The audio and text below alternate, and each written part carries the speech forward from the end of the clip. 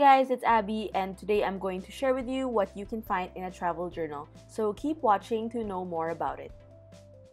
First, you need a travel journal. I like getting the TN size, which is this size. It's a bit lengthwise, and I find it's optimal for layouting and putting on travel collages.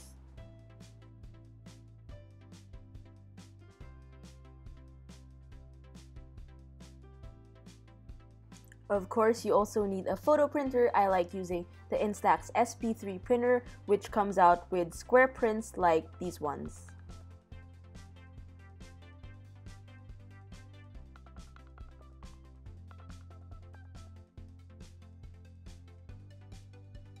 Next up is washi tape. I specifically use rows that are inclined to travel and adventure in order to support my journaling spreads that are inspired by my adventures.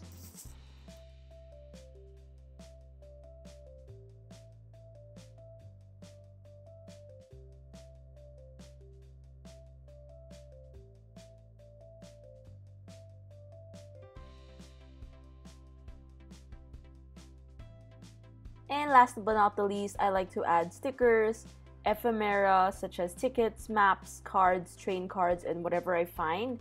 And of course, some postage stamps because I find that these add a bit more dimension to your work, and they are the smallest elements that you can add. So it's a great addition to, like, when you put your spreads together and you're done with the prints, with the washi tapes, with your captions, you can add these to sort of enhance it more. So here is a visual guide for your reference.